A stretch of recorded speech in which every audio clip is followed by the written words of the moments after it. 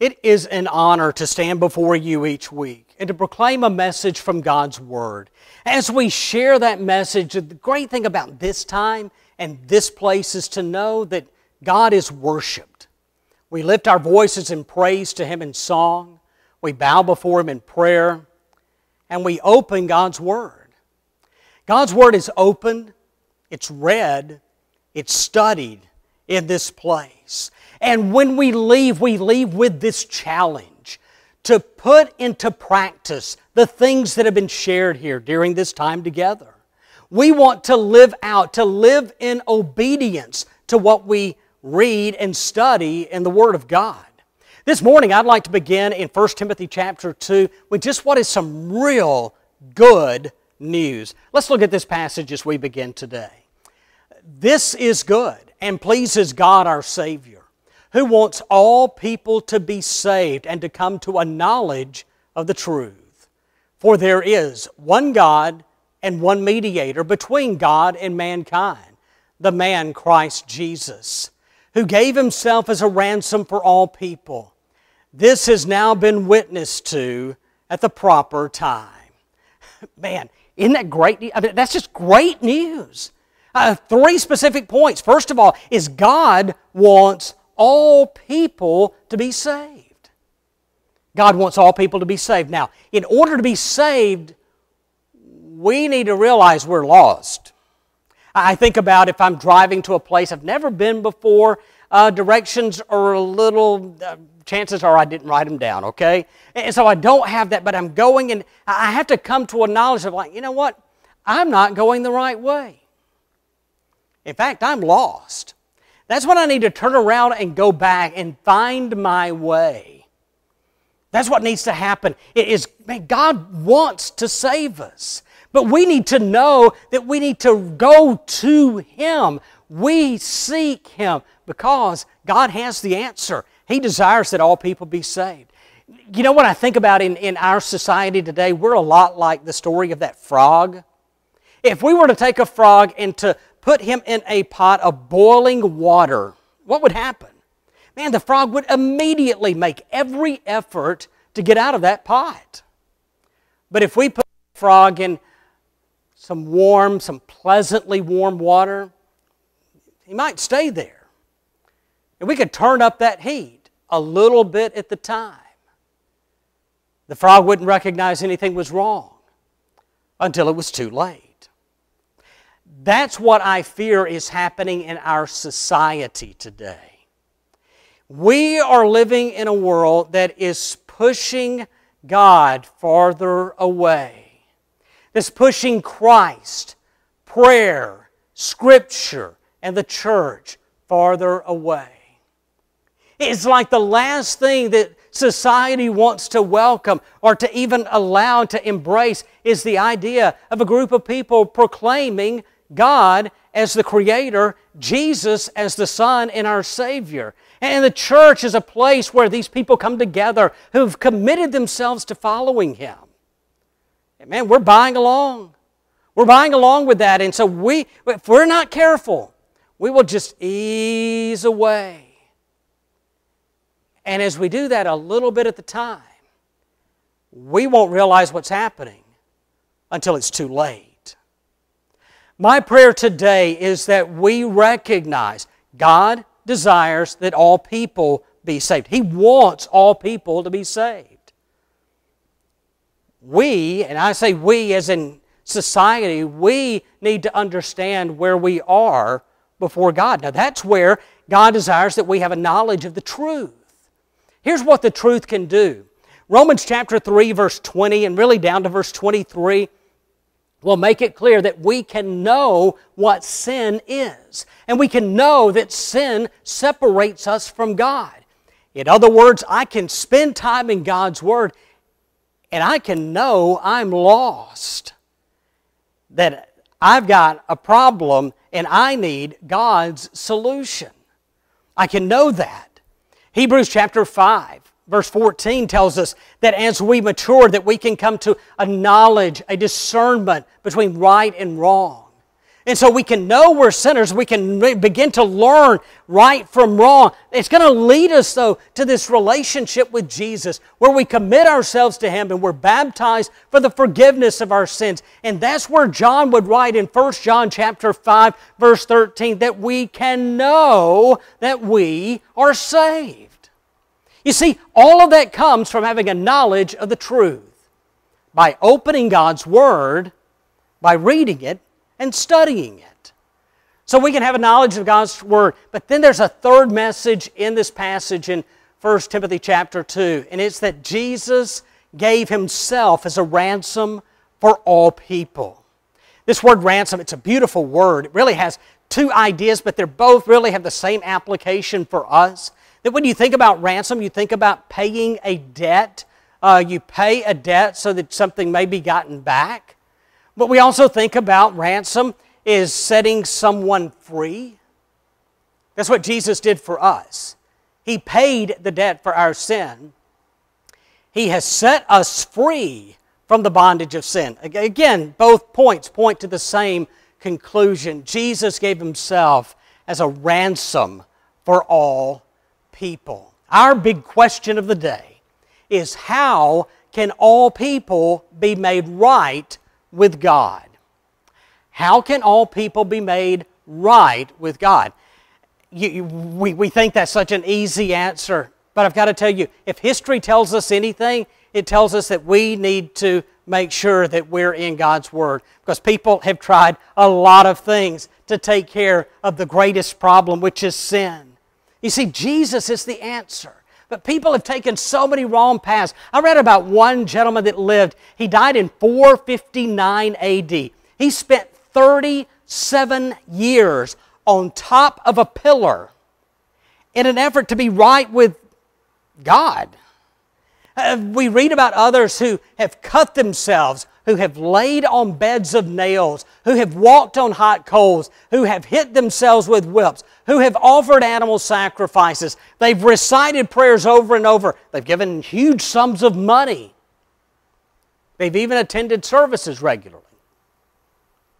All in an effort to be right with their God or idol, or in some cases, really, with God, with the Lord God Almighty, God the Creator. But the thing we need to understand is that Jesus said, "I am the way, the truth, and the life. No man comes to the Father except through me." Jesus is the answer. And so we've got to make sure we know that. We've got to be prepared for how to share that good news with other people. So our big question remains, how can all people be made right with God? Oh, we've got a great study before us today. Romans chapter 3, verses 21 through 26. It's there that Paul writes, "But now, apart from the law, the righteousness of God has been made known, to which the law and the prophets testify. This righteousness is given through faith in Jesus Christ to all who believe. There is no difference between Jew and Gentile, for all have sinned and fall short of the glory of God, and are justified freely by His grace through the redemption that came by Christ Jesus. God presented Christ as a sacrifice of atonement through the shedding of His blood to be received by faith.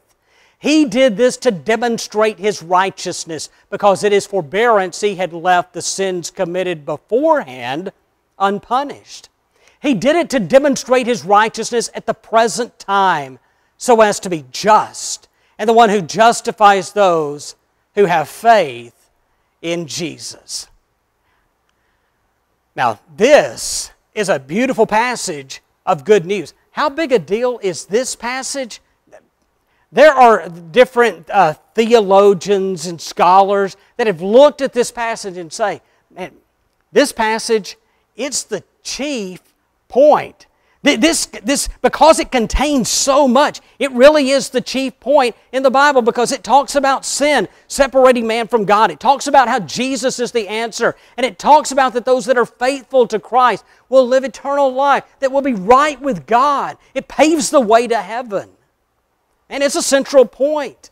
It's a central place. It's a central place, some will say, in the book of Romans. Others will say it's a central place in the New Testament.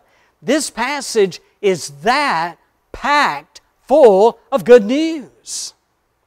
Some will even call it the heart of the Bible. So I shared that with us to just let us know that we're studying some precious Scripture this morning. Hope that it can encourage us. I hope that it can bless us and help us as we strive to live right with God, but also as we strive to share a message with others who would desire to have a relationship with God through Jesus Christ. Verse 21. Remember, how can all people be made right with God? It starts, but now, apart from the law and the righteousness of God has been made known, to which the law and the prophets testify. But now. Those two words are critical words for us because they let us know that God has an answer for sin. But now, there may have been a time that we were separated from God. Sin, we know that. We know what it does, whether it's Isaiah chapter 59, verse 2, whether it's Romans chapter 6, verse 23, other passages like that let us know sin separates us from God. But God has an answer for sin. And so he begins this passage with two words, but now, to let us know the answer's coming. Later in verse 21, he'll say that the law and the prophets testify. Now, what's Paul about to talk about? He's talking about Jesus. Jesus has always been plan A. In fact, here's the great thing about the Old Testament. In the Old Testament, there are 450 prophecies that point to Jesus. Now, that's some counts, and others, even if we take the most conservative numbers, 300 Old Testament prophecies. Whether we go with 300 or 450, the odds of Jesus fulfilling all of those prophecies, man, it's just clear. Jesus is the Messiah. He's the Christ. He's the Son of the living God. Jesus is the answer. Jesus is God's plan A. There's no plan B. Jesus is plan A. He always has been. Verses 22 and 23. This righteousness is given through faith in Christ Jesus to all who believe. There is no difference between Jew and Gentile, for all have sinned and fall short of the glory of God. And so we come to this idea of righteousness. Well, what does righteousness mean? If you remember a lesson, it was on Sunday night a few weeks ago from the Beatitudes, we talked about a great definition of righteousness.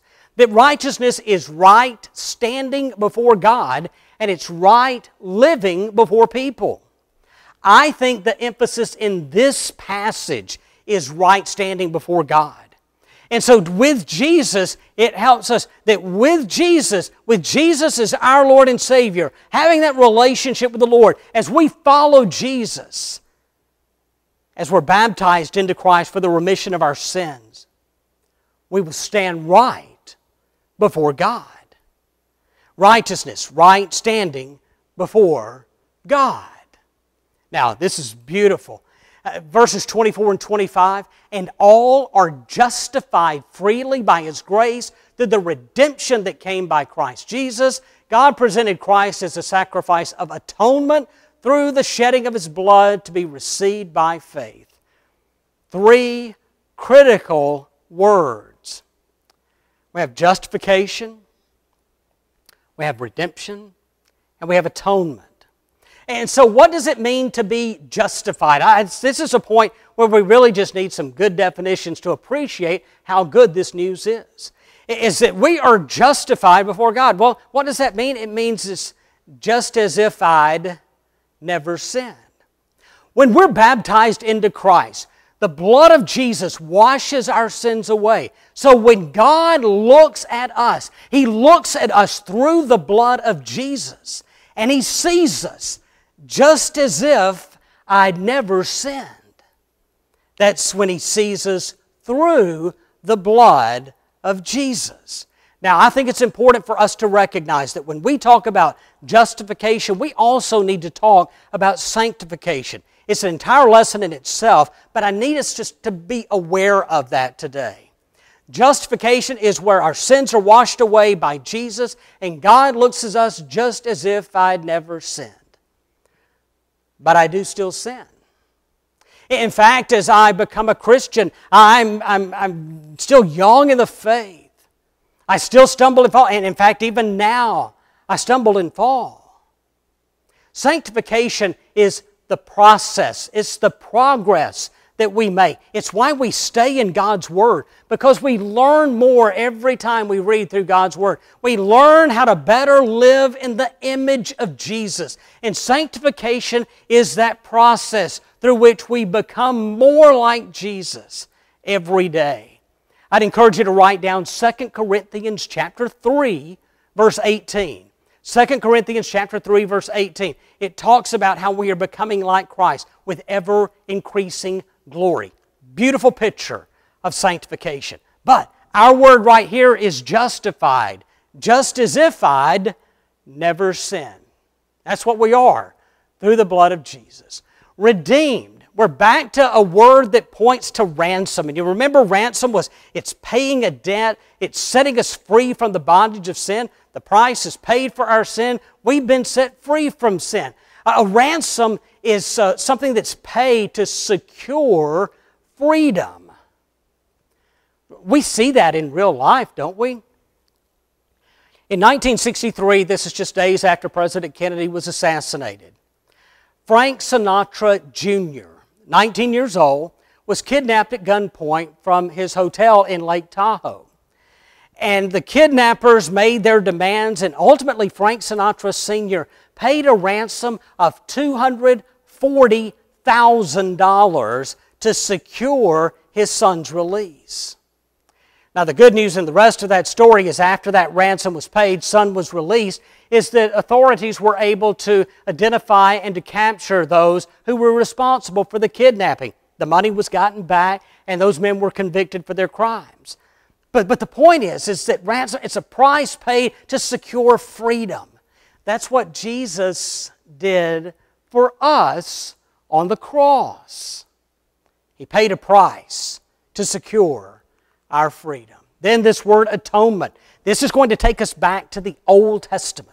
If you think about the Day of Atonement, that was one day a year. The high priest went into the most holy place. He offered a sacrifice for himself, a sacrifice for the sins of the people. The whole point of the Day of Atonement was to turn away God's wrath by the offering of a gift, the offering of a sacrifice. Atonement, to turn away God's wrath. And so that's what Jesus did, because the wages of sin is death. We remember that, Romans 6:23. But in Jesus we have the gift of eternal life through the Lord, through Jesus. Jesus, when He came and He died on the cross, He turned away God's wrath for those that would come to Christ, that would believe in Him, confess Him as Lord and Savior, that would turn from sin and be baptized for the forgiveness of their sins. Turning away God's wrath. Boy, those are three powerful words, aren't they? Justification, redemption, and then atonement. Jesus paves the way for us to go to heaven. I think that's the big point, that we take all three of those words. If it points to one thing, it's that Jesus paves the way. Here's the road that we go to have a right relationship with God. And Jesus paved the way. Let's continue verses 25 and 26. He did this to demonstrate His righteousness, because in His forbearance He had left the sins committed beforehand unpunished. He did it to demonstrate His righteousness at the present time, so as to be just and the one who justifies those who have faith in Jesus. And so now we're talking about righteousness, but it's not our righteousness. Man, as I read this passage, you know what I come up with? Is that Jesus was the perfect, sinless sacrifice for our sins. Hebrews chapter 4, verses 14 through 16 will talk about how Jesus was tempted in every way, just as we are, but was without sin. Jesus, the perfect, sinless sacrifice for our sins. So what do we see? When we take this passage, this heart of Scripture, and we put it together, and what we know in the passages surrounding that is, you know what we see? We see that Jesus came to earth, He lived among us, and He died on the cross. He was buried in the tomb. And on that Sunday morning, the stone had been rolled away, and the tomb was found empty. Through that we see the love of Jesus at the cross. And we see the power of God at the resurrection. The love of Christ at the cross and the power of God at the resurrection. There are times I'm convinced that we just need to sit back and we just need to stand in awe. We don't need to lose our wonder when we think about the cross and the burial and the resurrection of Jesus Christ. Now, it's hard today. It's hard today because I think about things in the world that should really leave us in awe and in wonder, but it just doesn't do it quite as much as it would have at one time. Now when we watch the sun set to the west, we watch the moon come up, you know, if we were to go outside and just in the middle of the country and do that, it would be just a beautiful, awe-inspiring moment. But instead today we go inside and we turn on a light switch. There is the awe of looking at the river, of looking at water. But you know what we've done now? We have built bridges over those rivers. We've cut trees and we built cities. All in the name of progress. But somehow in the middle of that, and in fact, you know, even we can pick up a phone and with a series of digits, we can talk to someone on the farthest end of the world now. There's so much of that wonder that we don't appreciate, I don't think. But what I'm asking us to do is, as we prepare to finish our time together today, is that we just stop. We pause to stand in awe of the love of Christ at the cross and the power of God at the empty tomb. We just need to stand in awe. You see, that's what happened at the resurrection of Jesus. When we look in the various gospel accounts, in Matthew chapter 28 talks about the women, they were afraid, yet they were filled with joy. In Mark chapter 16, it says that they were trembling and bewildered. Luke chapter 24 talks about the ones there that saw the risen Lord, that they was full of joy and amazement. And then in John chapter 20, I can't help but think of the words of old doubting Thomas when he saw the Lord's hands and he saw His side. And Thomas declared, "My Lord and my God." Man's greatest problem is sin, but God has an answer. God has always had an answer, and Jesus has always been plan A. Jesus came to earth and lived among us, lived a sinless life among us. But He died as a sacrifice on the cross. It was a ransom to pay the debt for our sin. It was a ransom so that we could be set free from the bondage of sin. He was buried in the tomb. And that Sunday morning, the stone had been rolled away because God had raised Jesus from the dead. And now we have a moment to consider how we'll respond to that. Because that is how all people can be made right with God. Is come to Christ. Believe in Him. Believe that He's the Son of God. That we confess that He would be our Lord. He's our Savior. We repent of our sins. It's just like when we're lost. We run away from the sin and we run to the Lord. We're baptized for the forgiveness of our sins. Sins are washed away. We're raised to walk a new life. It may be this morning that you're prepared to make that decision. If you are, I hope you'll reach out to us. Give us a call at 870-836-5038. It may be, though, that you've made that decision at some time in the past, but in all fairness, we've gotten so caught up in life, we've gotten so caught up in business, and it may be that Satan has lured us away from the beauty of the cross, the power of the resurrection. And we need to stop and we need to stand in awe and in wonder of the love of Christ and the power of God. And it may be that today you desire to be made right with God, to recommit your life to Him. Again, if we can help you in any way, whether to come to Christ or to come back to Christ, we'd love to help you any way we can. Give us a call at 870-836-5038.